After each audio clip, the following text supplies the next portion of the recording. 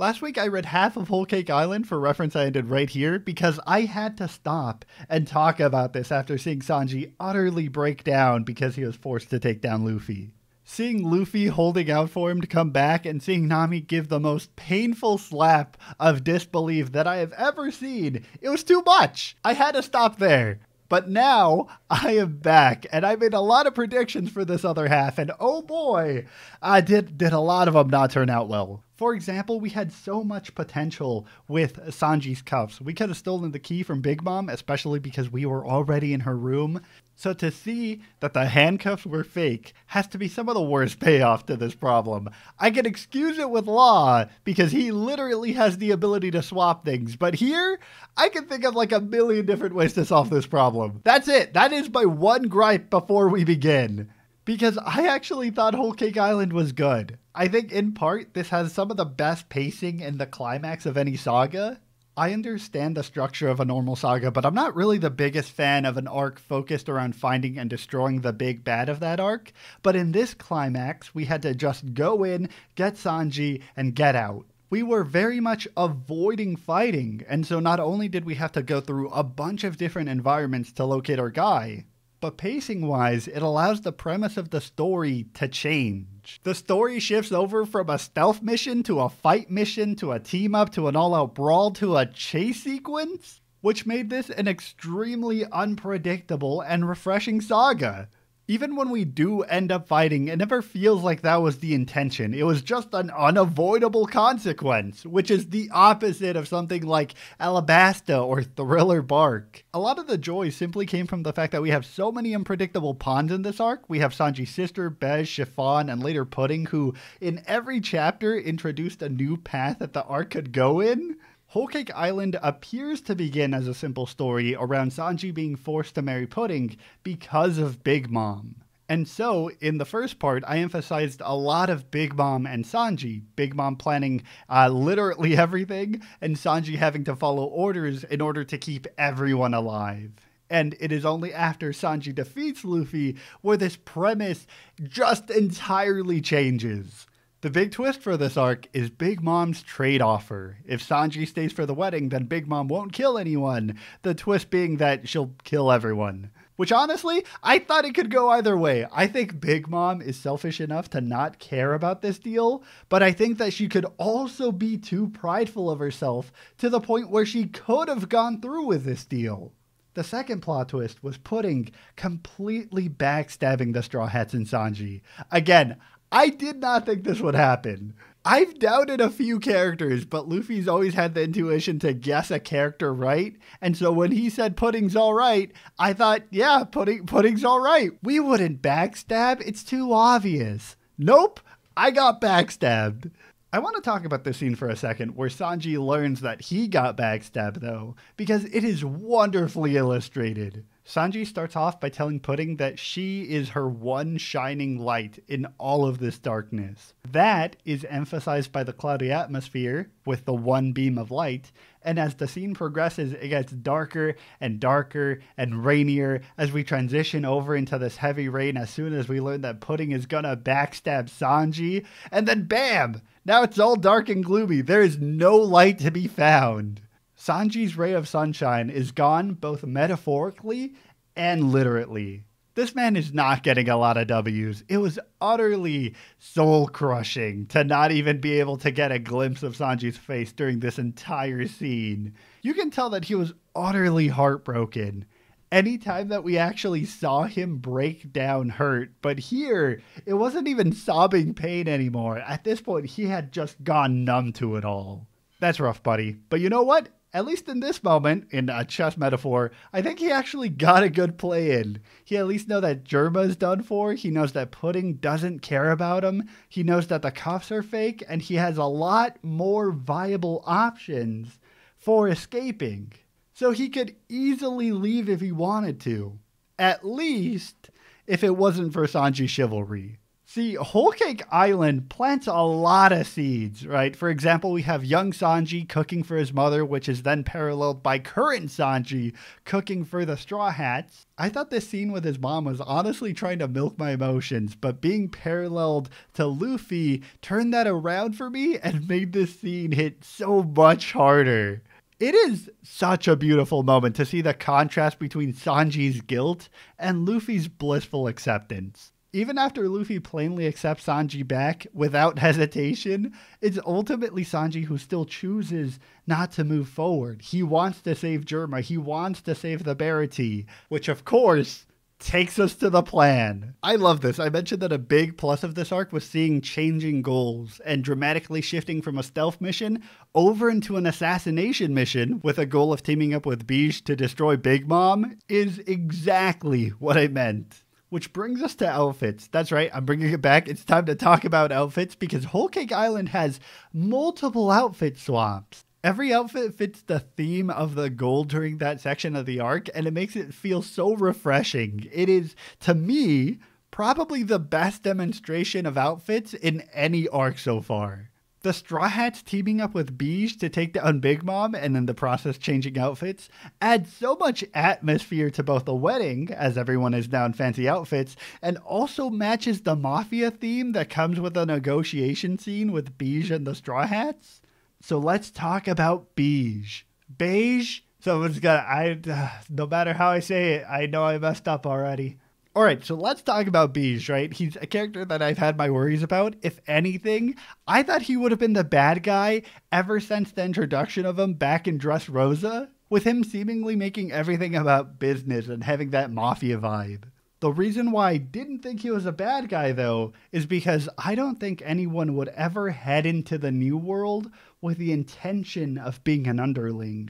That has never been a thing that any character has done so far, and it kind of goes against the premise of the New World.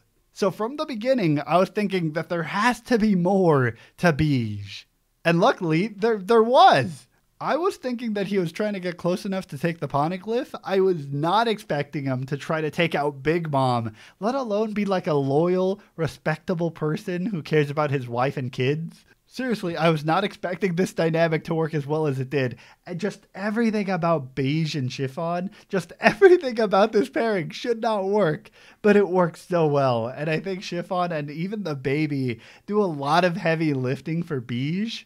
We see how Beige actually prioritizes the Mafia men as well as his wife and kids. We have Chiffon also being her own character. I love that she's not simply a background character because family plays a pretty big role in this arc. And it's interesting to see the contrast between Big Mom and the Vinsmokes, who I talked about in the first part, as characters who heavily contradict themselves by objectifying their families. Which kind of makes it seem like any blood-related family is a bad thing. But then we have Beige and Chiffon, who are characters who completely oppose this idea. Chiffon has a lot of strong moments. She's the character who put herself in harm's way in order to stop Big Mom's rampage. Beige was so proud of her, and I think Chiffon's connection to both the Straw Hats and Beige helped ease the negotiations into agreeing to take down Big Mom. Really, really unexpected. In every arc, I always wonder what role characters play in their respective arcs. Like, sure, not every character needs to have a specific role and have a specific purpose for the story to work, but it certainly feels better if we can include characters with purpose. In this arc, we had Big Mom, an Emperor of the Sea, who has the ability to control people's souls, and it's only appropriate that Brook, the Soul King, would be the one to infiltrate Big Mom's army. And I'm so glad we actually utilized him. Like, Brook hasn't had a lot of time in the spotlight since his introduction. So this right here was kind of a big moment. I'm just saying, Brook has some of the best moments in this arc, from the powerful Soul King moment to the dumbest of dumb moments of him breaking the Mother Caramel's picture with a little Luffy face mask over himself. All right, so the wedding. The wedding is masked around it being a very innocent, happy wedding, but in reality, it's introducing a lot of backstabbery on everyone's end. Big Mom's allies have their own plans. Big Mom and Pudding have their assassination plan. Beige and Luffy have another assassination plan. And it's anyone's game, really. There are so many interesting plays going on in this arc. And at the center of everything is Pudding, who is one of the characters that moved a lot of gears. Like, I was not expecting her to backstab anyone. And then guess what? Bam! She's a bad guy. But I want to talk about Pudding because she's not just a simple, haha, you thought I was good? I'm actually bad type of character. There is complexity to her. When we look into her relationship with Big Mom, at first we kind of get the idea that Pudding is equally evil and that's why Big Mom trusts her so much. As the story progresses, though, we get to see Big Mom's lack of empathy towards every child, only valuing certain children by objectifying them all. Pudding is only valuable to Big Mom because she is able to force Pudding to follow orders and sees some kind of potential in awakening her third eye. Meanwhile, Pudding is very self-conscious about this anomaly, something that a lot of other children that Big Mom has also struggle with, weirdly enough. And Pudding is so conscious about it that whenever anyone gives her any contradictory information, she cannot comprehend it. Again, very similar to another one of Big Mom's children. Interesting parallel there. And for the wedding, everything went wrong. Pudding couldn't kill Sanji. Nobody could kill the Vinsmokes. Seriously, no one killed the Vinsmokes. Everyone took so long that Sanji managed to get in the middle of it, stop them from dying, and we managed to get a weird Power Rangers looking gear up sequence, which is so cheesy and I do love it. But we didn't kill anyone. Not even Beige was able to kill Big Mom. It was a mess. But I really love the assassination plan for Big Mom because the requirements for it to work, as well as the reasons why it works, makes Big Mom a very unique character in One Piece. We could have just had another competent, powerful, smart bad guy that would have been more like Kaido, I guess. But Big Mom is an extremely interesting emperor. She acts more like a stubborn, powerful child. And for that, I think Big Mom carries this arc. The island and the wedding cake both represent what Big Mom longs for, which connects it to the orphanage. So back at the orphanage, in the flashback, in Elbaf, which I'm so glad we got to see, so casually too. As a child, Big Mom was a menace. Not only was she absolutely destroying Elbaf, but she was also being manipulated by Carmel. Carmel's not the most ethical person, but she at least taught Big Mom to treat everyone equally. And somehow Big Mom distorts that to mean collecting every single race and trapping them in her kingdom. Big Mom kills and absorbs people's souls because she refuses to let anyone leave her again, like the disappearance that occurred on her birthday. Which, wow, like the fact that she soon discovered that she had Carmel's ability and how the shot is set up leads me to believe that she just consumed everyone. And the inability to understand that concept or bury that idea so deep is what makes the wedding cake even more twisted. Literally everything Big Mom does is a distorted way of seeing the world. For her, the wedding cake is an attempt to recreate her birthday with the hopes of opening her eyes and discovering that no one has left her. Alright, moving on. So a smart thing that I think Whole Cake Island did was simply focusing on a few characters. Because while there are a lot of characters in Whole Cake Island, let's be honest, not a lot of them mattered. Did I like Sentient Tree having to run away from Big Mom so that he could marry his fiancée? Yeah, I did. Was it necessary? Who cares? Even a lot of the secondary characters like Smoothie or Flampe only really exist to fuel the primary characters. Whole Cake Island focuses on these handful of characters, and I think it did it for the better. I think it's also better for turning Big Mom into a sentient set piece that we are running away from, while making Katakuri be the actual antagonist of the arc. He is practically as strong as a warlord who has been the only opponent that we've been trying to defeat in previous arcs. And here we learn that, oh, actually, that's just the underling. That is practically a henchman. Whole Cake Island is really just trying to show us what we're in for in Wano, showcasing the strength of an emperor in the proper territory, as opposed to someone like Whitebeard, who is still peak, who purposefully left his territory and fought on the world government's terrain. Katakuri is extremely competent during the wedding, probably the only person who saw and was capable of dealing with Bija's plan. And this was one of those moments where we were able to use observation hockey. As for the fight with Katakuri versus Luffy, it was serviceable. They're fine. But ever since the introduction of hockey, I've wondered how much will this actually matter? From a strategic fighting standpoint, hockey adds a bit more complexity, especially with observation hockey. But One Piece fights have never really been about strategy compared to other media. I think what hockey does, especially observation hockey, is push the themes of the story very well. Katakuri versus Luffy is a fight between two strong opponents who think they have the ability to change fate. And Bij highlights this very well when he states that Katakuri might have the ability to see the future, but everyone has an equal right to change it. So while I've mostly covered Luffy and Sanji and Bij, I really want to give credit to Nami for a lot of this arc. She played an important role as a navigator, making sure to tell Luffy that, hey, we're not here for a fight, we're here to get Sanji, and get out. She's coming up with all sorts of strategies trying to escape Big Mom. She's the one who creates the thunder clouds, which are enough to temporarily stun Big Mom enough to try to get away, and she fulfills that role great. The other important role for this arc was Pedro. We've been foreshadowing Pedro's death since the start of Whole Cake Island, maybe even since Zou. During Whole Cake Island, he's having a 1v1 against Bird Guy. I don't remember his name. Bird Guy. It's when a lot of this foreshadowing happens. It's where we learn about this deep connection between both of these characters. One of Big Mom's major motifs has been life or death. We have seen it through the altars where the shadows pull people's souls out. It was something that was emphasized by Jinbei and shown with Pedro. Not only does Big Mom take body parts like an arm or an eye in Pedro's case, but also life of the individual or maybe lives of the entire crew. This section just fills a lot of the gaps surrounding Pedro, Bird Guy, Peckham's, Beppo, and Zou as a whole.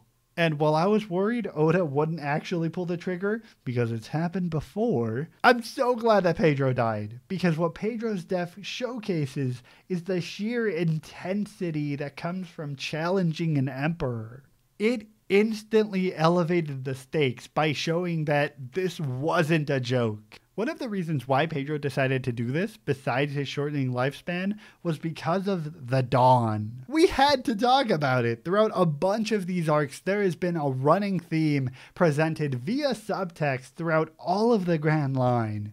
But in the New World, it has just become plain text. There are so many instances where people are literally saying that someone out there is going to reveal what's been hiding in the darkness, that we are all waiting for someone to bring the dawn, and everyone is seemingly placing their bets on Luffy, Pedro included.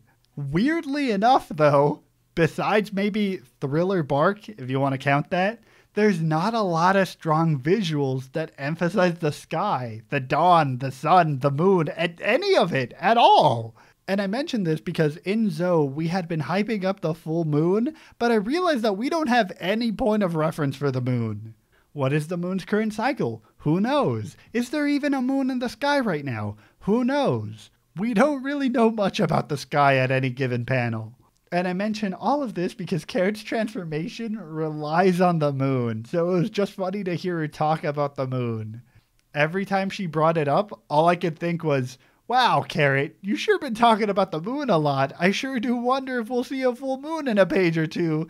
Who would have guessed? Anyways, the full moon essentially lets minks go full werewolf and increase their power by double. It's cool. I don't have much to say about the scenes that transpired, but what I do wonder, though, is what it sets up for Wano, given how Kaido and his furry army are now up against the fight against minks, who are the better furry army.